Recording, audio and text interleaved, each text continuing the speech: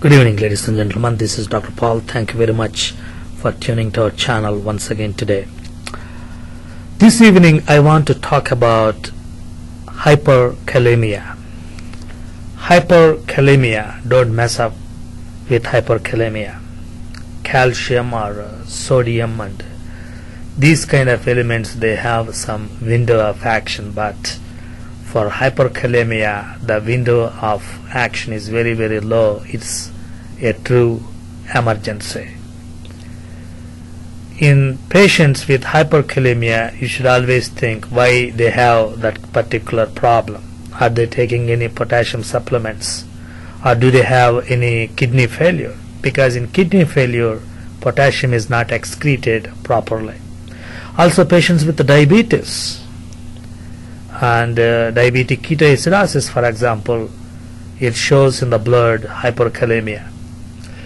Now patients will suffer, especially when levels go above 6 milliequivalents per liter. They develop symptoms like neuromuscular and cardiac problems, and EKG shows very specific changes as the potassium level increases in the blood, from peak T waves to spacing of the QRS complex to ventricular fibrillation and ultimately to a flat line indicating death. Now you should be always treating hyperkalemia. There are 3 goals in hyperkalemia treatment. I will be talking about them today. First of all, let us say about the basic definitions. What is hyperkalemia? Hyperkalemia, we can define it as a serum potassium greater than 5 milliequivalents per liter. Now it is more dangerous than hypokalemia, because hypokalemia has more window to action than hyperkalemia. So hyperkalemia is more life-threatening than hypokalemia. And now sometimes it results from increased potassium intake. For example, a patient is taking potassium supplements along with Lasix. He forgot to take Lasix, but he is taking potassium supplements. So in such patient, hyperkalemia can happen. And also when there is decreased renal excretion. And you see, potassium normally stays intracellularly, but certain times when cellular injury happens, like hemolysis, thrombocytosis, in those cases potassium, it comes out of the cell with the transmembrane shift. So that is another common cause. Now let me talk about some medications also. Some medications like ACE inhibitors, beta blockers, digitalis. In digitalis toxicity, they cause hyperkalemia, and succinylcholine, it causes hyperkalemia. Now other disorders, when there is reduced renal excretion like renal failures, medications, and type 4 renal tubular acidosis, Addison's disease, and also increased release into the extracellular space like hemolysis, rhabdomyolysis, tumor lysis syndrome, and conditions that increase transcellular shift like acidosis and exercise. And also you remember, insulin, it increases the shift of potassium from extracellular space into intracellular space. So what happens in insulin deficiency? All the potassium is staying outside. So that's a hyperkalemic condition.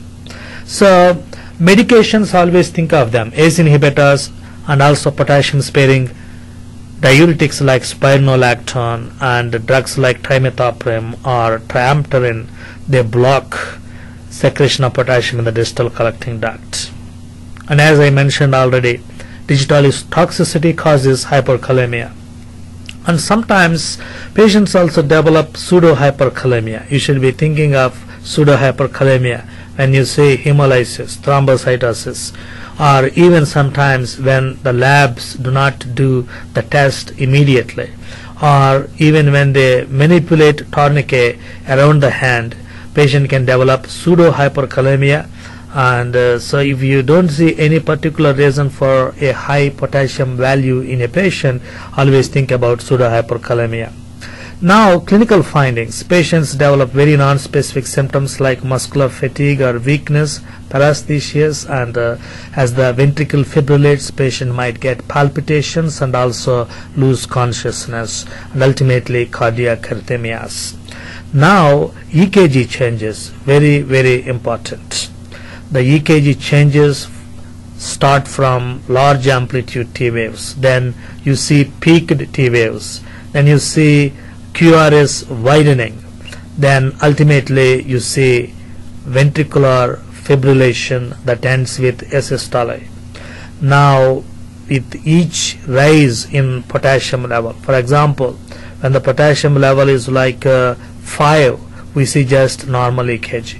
When it is like 7.5, expect peaking of T waves. When it is like 8.5, when you can see QRS widening, and also patient starts to develop depression of ST segment when the potassium level reaches like 9. When it is 10, you will actually see increased widening of QRS and T, and ultimately more than 10 you see biphasic tracing, and at 11 you will see ventricular fibrillation, and if it is like 12 or 12.5 you will see asystole. So follow with EKG always when you see a patient with hyperkalemia, because they can go into asystole very quickly without treatment. Now, I want to talk a few minutes about treatment. The treatment is warranted when the hyperkalemia level exceeds 6, and order an EKG immediately, and the goals are we have to stabilize cardiac membrane potential.